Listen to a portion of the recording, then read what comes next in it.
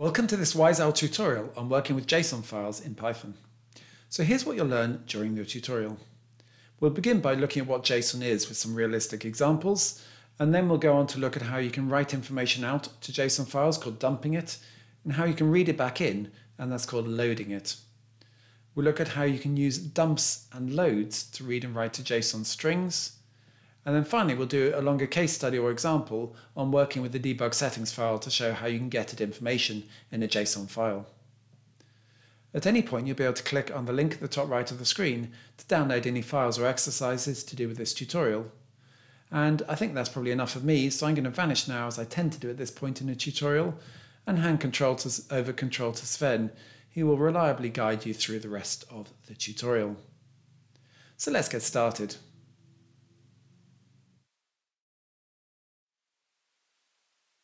So we'll begin by looking at what a JSON file is. JSON stands for JavaScript Object Notation and is a way of storing information in a text format. It's exactly analogous to the older XML format. It's just really replaced that. So what I wanted to do is look at 4 examples of JSON files, just to give you an idea of what they can contain. So this is the Visual Studio Code settings file. I'm actually looking at it in a different application, so don't worry about that. But you can recognize that it's a dictionary of settings for all the different things you can do in Visual Studio Code. So for example, it sets the color theme to Visual Studio Light. Another example might be the debug launch file in Visual Studio Code. Again, this is stored in JSON text format. Another completely different example might be a map file of all the counties in the United Kingdom. And this stores map points of every single county. And it's quite a long file, as you might imagine. It's nearly 100,000 rows. And another example might be a theme for using in Power BI Desktop. And this controls how, by default, all the visuals you create will look. So you can see that JSON text files can contain almost anything. I don't know if it's used for an analogy, but let's look at this in terms of Star Trek. The process of creating writing to and reading from a JSON file is called serialization and deserialization. And you can think of it as something like this. So you have the crew of the Star Trek Enterprise sitting waiting to visit a different planet. They are like a collection of information on maps or Visual Studio Code settings or Power BI themes or whatever it may be you want to transmit to somebody else or some other computer program. To do that, you need to convert the live objects into basically zeros and ones or bits. And in Star Trek, that's done using a transformer. I think that's what it's called.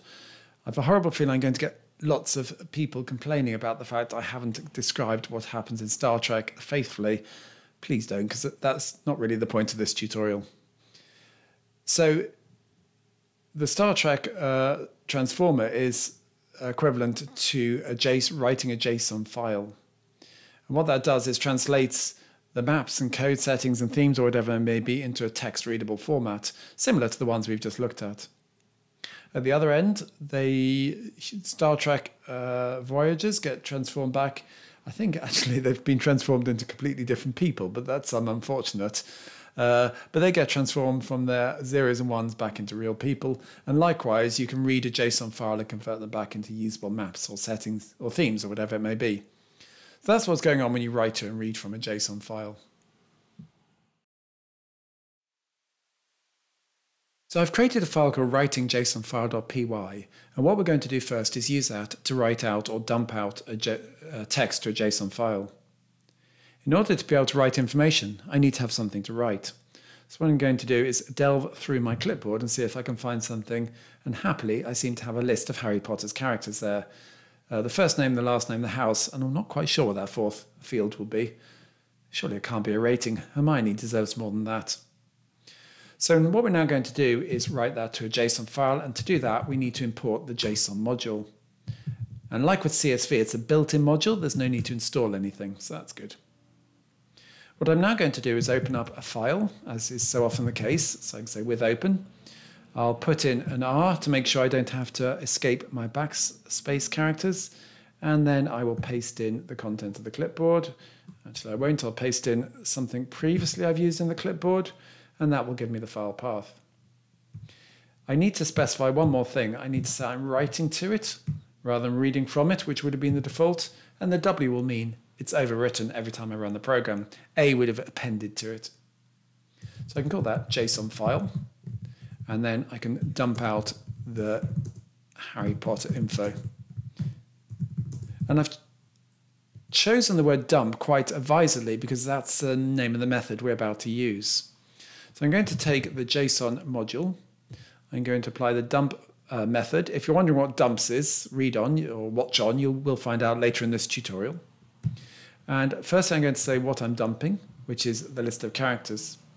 Now you can dump anything. You can dump, in fact, it's a tuple of characters. You can dump tuples, you can dump lists, you can dump dictionaries. You can dump dictionaries of lists of tuples. Provided it's expressible in Python, you can store it in JSON format. You'll just get an awful lot of indented brackets in your JSON file. So the next thing I'm going to specify is where I'm dumping it to. So I'm going to put the file path in. And I'll also say how many indents I want in my file. But you can see there's loads and loads of other ways you can configure writing to a JSON file to fine-tune what you get. So I'll say with a file path, I presume that stands for, is the name of my file, which is JSON file. And I think I'll have 4 indents. That's it. That will create my JSON file. So if I now try running that program, you'll see it works. And it's created a JSON file over there. Now, if you were eagle-eyed, you'd actually see that this file already existed. So just in case you think I'm fixing this, let's delete that and run the program again, and it will recreate the file. So there's no fix, it really is creating it. And what you can see is it's taken this and stored it with mostly with square brackets. And this is what I talked about with serialization. And what we're now going to do is look at how you can read that back in or deserialize it back into the objects in Python. So having created a file called sortinghat.json with the previous part of the tutorial, what we're now going to do is read that back into whatever object is constructed. So to do this, I can firstly read in the file. So I can say with open, and I can specify my file name. I just need some quotes around that. And I don't need to specify the R because that's the default, but I will do anyway. And I'll call that JSON file. I will read it in. And to load up a JSON file, you literally, in fact, I suppose I need a comment for this, load JSON data into variable. I literally take the name of a variable, let's call it Potter people. I set that equal to JSON. Now I haven't imported the JSON module, so I need to do that now before I do anything else. And then I will be able to say JSON.load, and then I can specify the file I'm loading it from, which is JSON file. And again, there's lots of other information I can specify, but I don't need to because I wrote it out in a fairly standard way, so we'll read it back in a fairly standard way too. So to see if that's worked, I can now print out the Potter people variable. And what you should see is you haven't quite got back what you wrote out. So when we wrote this out, we had a tuple of a tuple. And what we've got back is a list of a list. So it's slightly changed the data structure for us, but that's okay. And if I wanted to be more specific, I could, for every single item I brought back, I could print out the first and last name of the Harry Potter character. So I could say for each character in my Potter people, what I could do is print out first and last name. And to do that, I'm going to use quite an elegant way of using a space as a joining character to join the first 2 elements of the list. So I'm going to take a slicer, which will go from the first character and stop just before the third.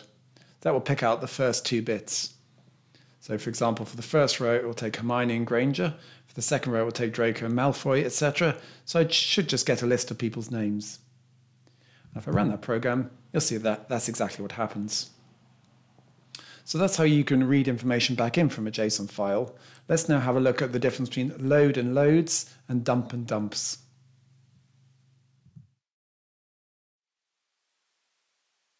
So I've talked about load versus loads and dump versus dumps. Let's see what the difference actually is. I think loads and dumps are less useful, but again, judge for yourself. So I've got a string of Potter characters, the same as before, so you can just copy and paste it. And I definitely will need to import the JSON module. This time I won't forget. So what I'm going to do is to write out these characters to JSON, but instead of using a file as I did before, I'm just going to use the string variable. So I'm going to create a variable called characters, and I'm going to take the JSON module, and this time I'm going to apply the dumps method. And the thing I'm dumping out is a list of Potter characters, and the arguments I can specify are pretty much identical to the ones for a file. The difference is where it puts the information. So that will write to a string variable. It will serialize it to a string variable if you want to show off. And to prove this has worked, let's just print that out. So if I now run that program, you'll see it prints out a string representation of my objects. And that's all the dumps does. And what I could then do is read this back in. And this is the exact inverse. So I'll create another variable called Potter characters. I'm running out of variable names here. And to do this, I will take JSON. I will use the loads method. And this will take a string variable. You can see it's asking for that at the top. I'll take in the characters. And what it will do is deserialize that and reconstruct my object. So to test this works, I'll print out two things. I'll print out the type of the variable just to see what it's given us, and I'll print out the variable itself. So if we read that, you'll see it's returned a list. So again, it's converted what was a tuple into a list, and it shows me what that list contains. So there's no real difference between load and loads and dumps, except that one writes information and reads it back from a file, and the other writes it to and reads it back from a string variable.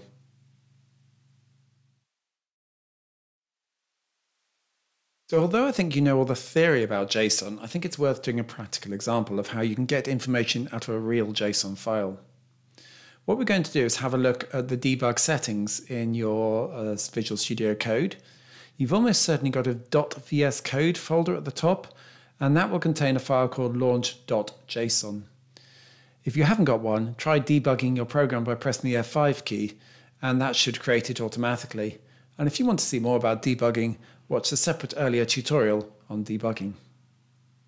So what I want to do is get information from that. Specifically, I want to get the just my code setting, which I've chosen pretty much at random.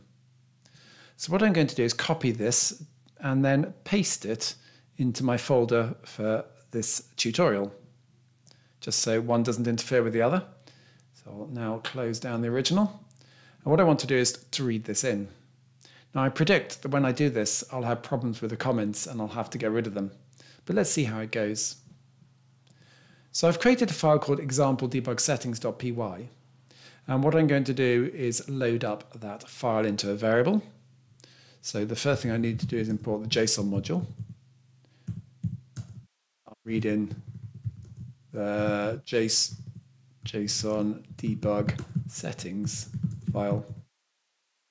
So to do this, I can say with open and then paste in the name or folder path of the file, which is that. And I'll call that settings file. So what I can now do is load that up. Do that, I can create a variable. I'm going to call it settings. And I can take the JSON module and choose the load method and load up the contents of the settings file. See what we've got. So I'm going to print out the settings, and what you should see is it crashes. And it crashes because it's expecting a property name enclosed in double quotes in line 2, column 5. Well, let's have a look at line 2, column 5, shall we? If you go to the file and have a look at line 2, which is that one there, column 5, I reckon it's that /. It doesn't understand it. And that's because JSON files can't contain comments. I never quite know how Microsoft have got around this. They must have some internal JSON reader which somehow strips out the comments before processing them. So what I'm going to have to do is delete the comments and save that. And let's try again. So this time when I run it, you can see it does actually print out the settings. And it's converted it into a dictionary. The keys are these. I'm highlighting them. And the values, that's the first one. The second one is somewhat longer. I think it's all of that. So what I want to do is get at the configuration setting. But to take this slowly, let's actually check that I am getting a dictionary. So if I print out the type of it only, you'll see it does return a dictionary. So what I can then do is I'm going to set a configurations variable to hold the item in the dictionary corresponding to that key. It's case sensitive, so hopefully I spelt it right, and then we can print out what that will give us.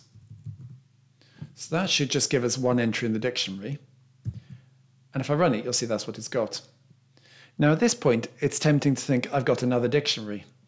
And you have, but it's embedded within square brackets. So what you've actually got is a list with a single item within it, and that single item is a dictionary. So it's not quite as straightforward as it might have been. And you learn in Python to keep your eye out very closely for which sort of brackets you're looking at.